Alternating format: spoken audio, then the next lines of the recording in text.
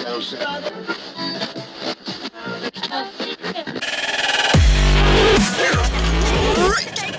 can tell all your friends, you can tell the whole bunch. I just had a good fun with this lunch. Well, if you haven't went us with the bowl and spoons, well, you can with Lee B. Soodles.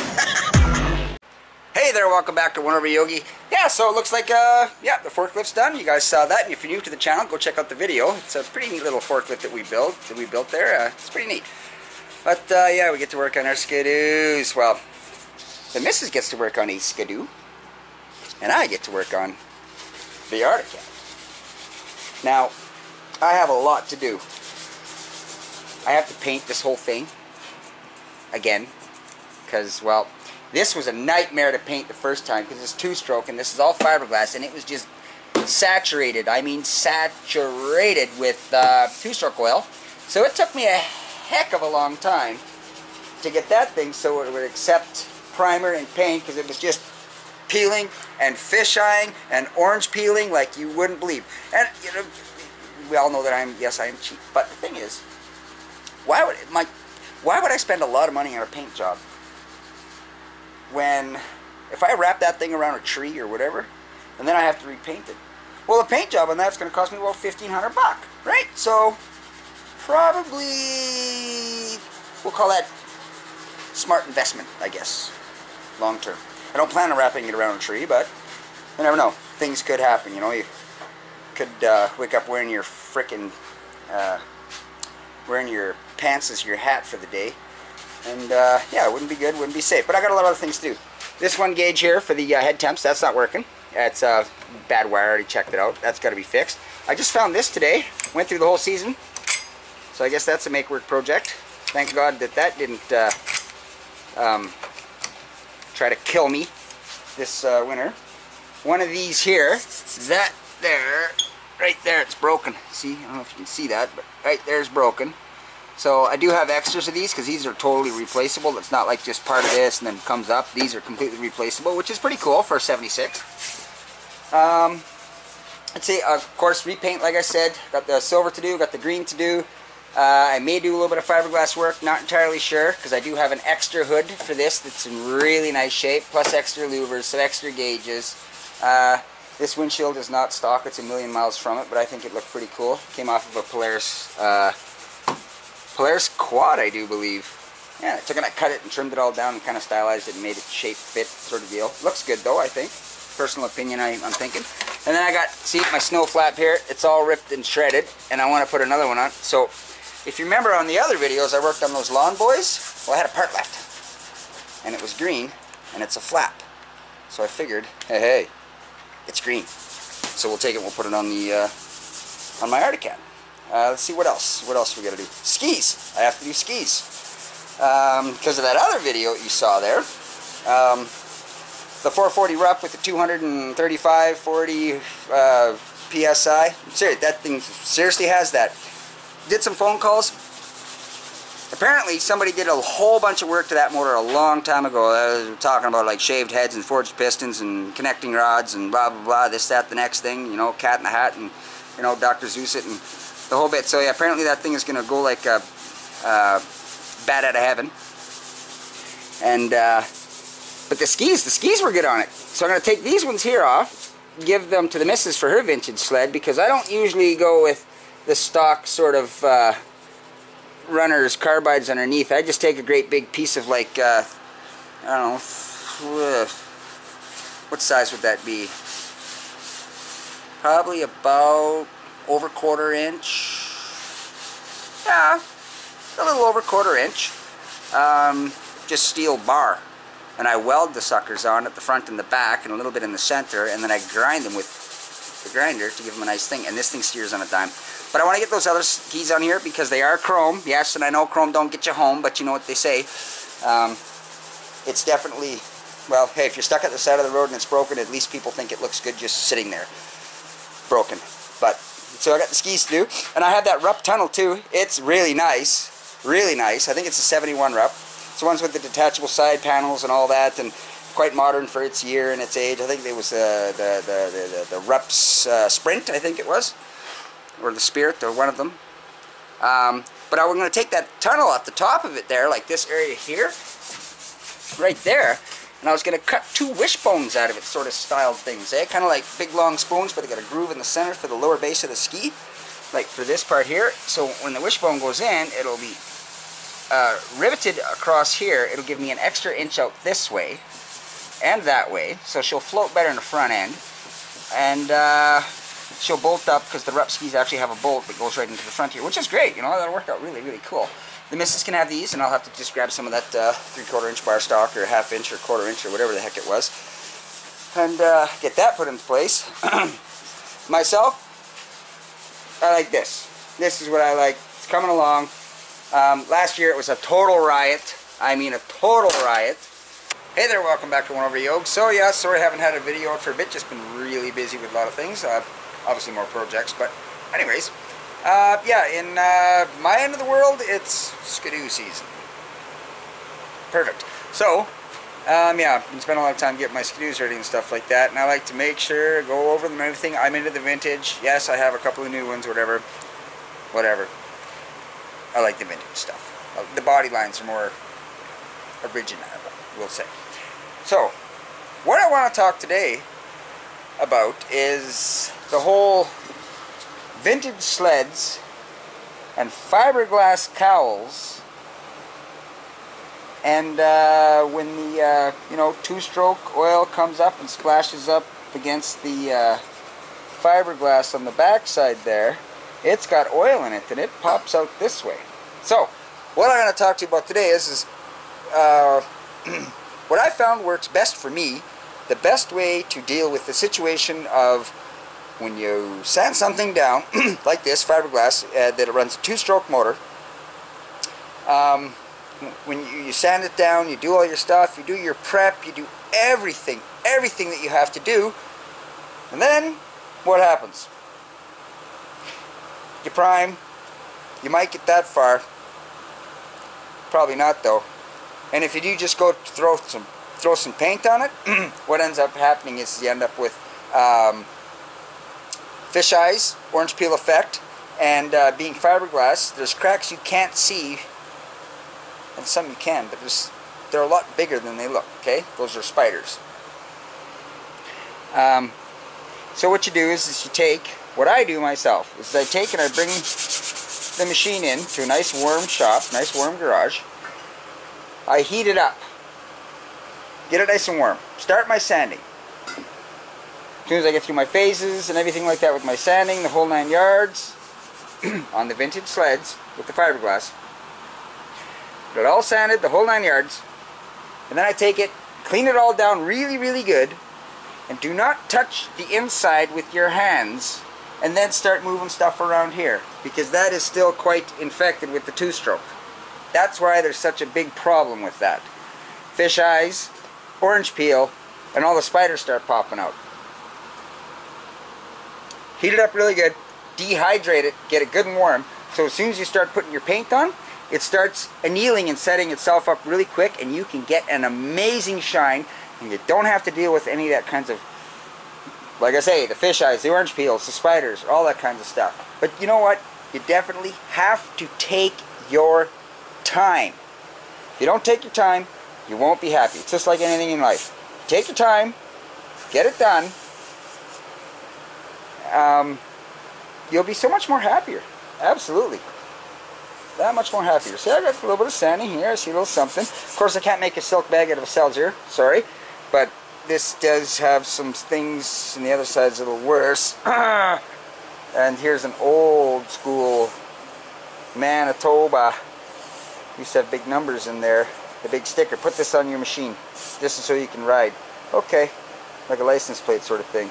I gotta sand all that down there, and there was the original Articat sticker up here, so I sanded all this down off to even this out, because this has to be that way, and then sand. There's something I do with all this, you'll see, because I don't want to have to be popping these rivets, because they're all nice and tight. See, same thing here. That's a big decal there. See, but look at this. See? I do have another hood for it. I do have another hood, but I will get to that hood. But I don't want to lose the spirit of this machine, because this is the way that this is what came with it factory, so this is what she'll ride until she dies. So I, you know, little chipping and everything like that, but you got to expect that, you know. It's an old machine. Unless you go gel coat or whatever, spend out the butt for how would you say, for great big fancy paint that if anything ever happens, well, not only you're out the sled, but you're also out the money you put in for paint. Because AutoPack is not going to care about that, or your insurance company, or wherever the case may be. So, usually every year I paint my machine anyways, the ones that I like to ride anyways. But, yeah. I'm not going to bore you with all the gory details about the whole sanding. I'm not going to make a video about that. But I'll show you the end product, and it'll be the same exact thing, because these holes here are not stock. That's for my custom windshield, so you know this will be the same cowl, everything that I kind of put together and jazz up, you know. And the same note, this here is modding a vintage sled on the super cheap, because when you see what I do with this thing over here, doesn't look like much, but it's something. When we get this all painted up and everything like that, get a nice shine, keep it nice and warm when you do your painting. You have to have good heat, and heat this thing up. You won't melt the plastic.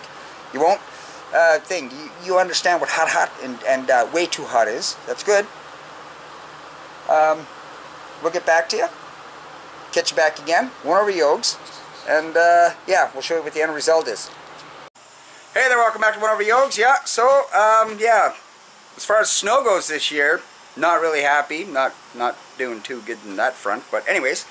So yeah, you saw the missus' sled there. We got that all put back together, and it looks good and it runs good. And there was a few other issues that arose, but we managed to take care of those, administer a solution to the problems.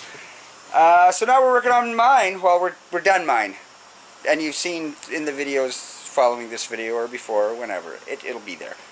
But yeah, this is what we got so far. Like I said, you saw that before, the seat. Put a tank bag on it. I think that looks pretty pimp. Tightened up all the steering. Everything's good there. I used to have a thing right here, like a piece of, oh, what the heck are they? Loom. Edged on here. And it looked pretty nice, but when you're going as fast as that thing does, it doesn't stay on there very long. So I'm not going to buy a fortune into the company and try and replace them all the time. But I did pick these up the other day. So I was thinking if I could modify those in there, because that has a bolt on the bottom right there. Right? There, see? And then I would cut them here somewhere, right about there. And then I would add some nice alloy plates coming up. Of course, alloy, nice and light. And plus, I don't have to worry about chroming it.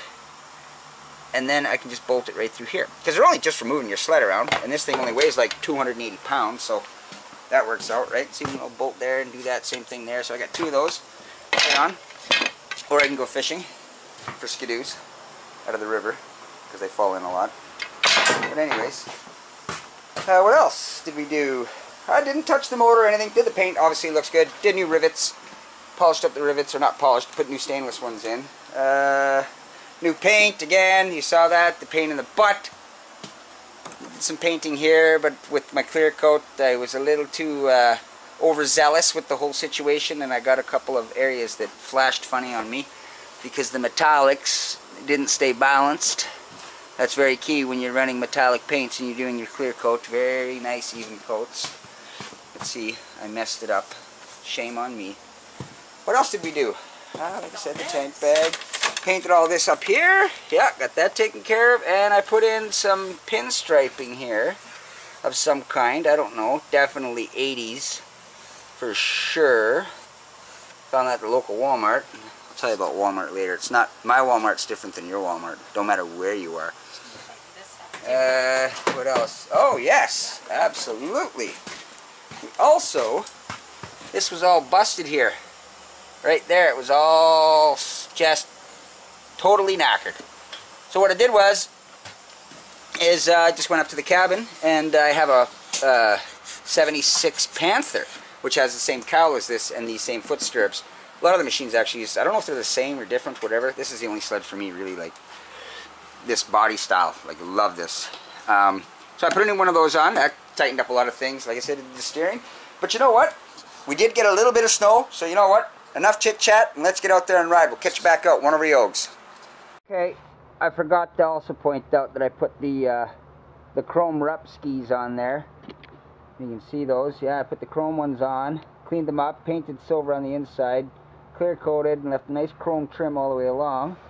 But I had, because the rep skis did not come with the shock, so I had to take and cut and copy, paste, print, and delete.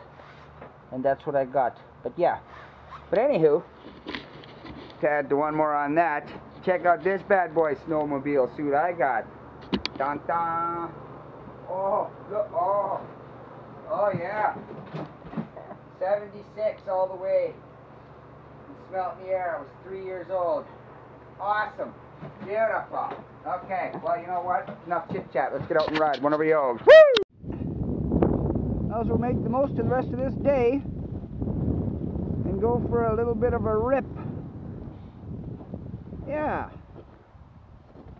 That's what we'll do. Nothing too crazy. Medic! Medic!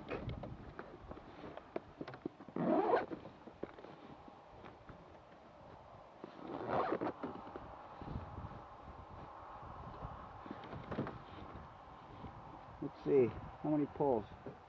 Pretty old girl. Oh, a little bit of choke, she said.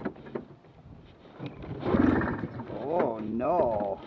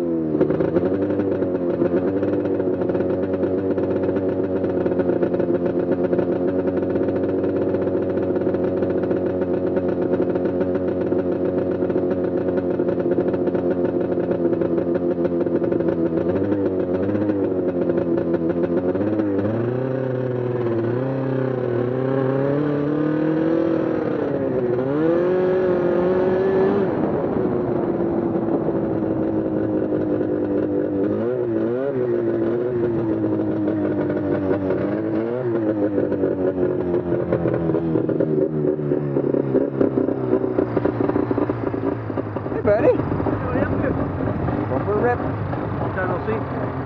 Good. Busy, busy. Busy, busy. Yeah.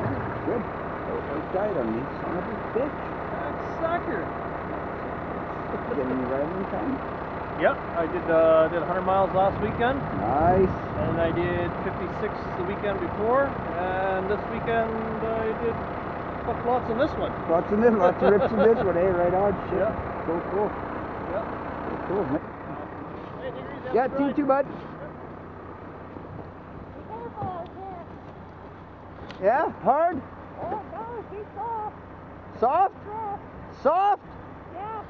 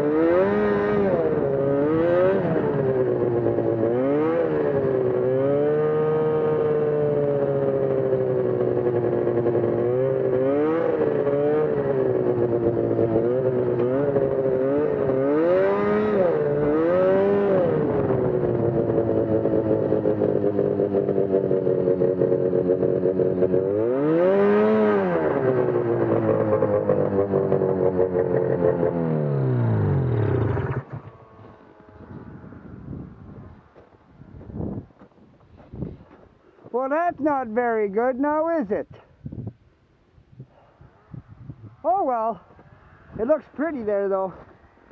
Sure does.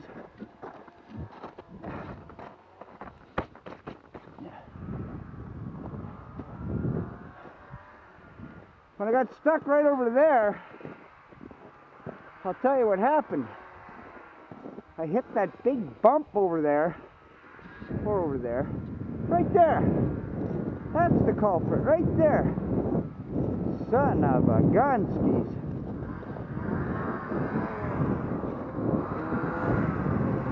See, I come along here. I come along here and I hit that, and boom. Smack. Now I'm real good stuff.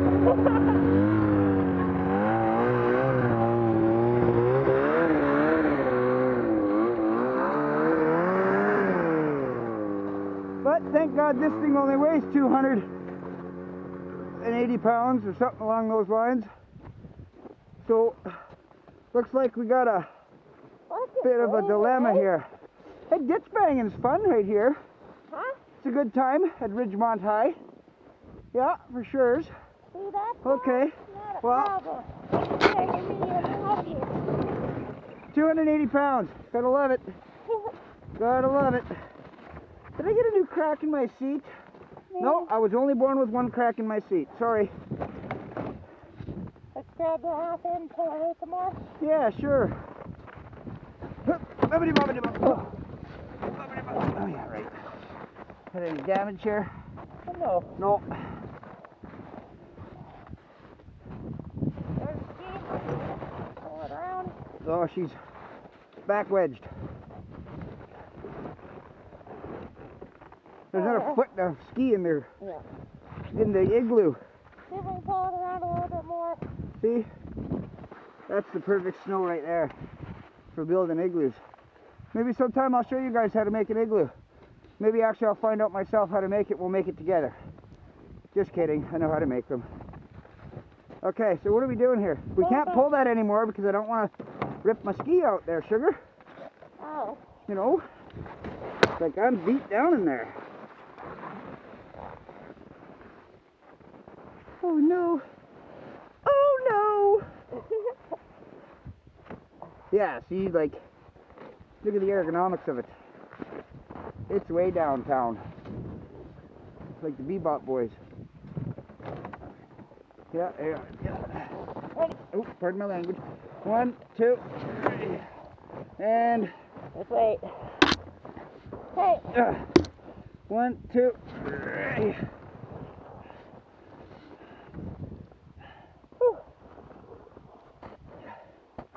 You see, this is how I think about it, folks.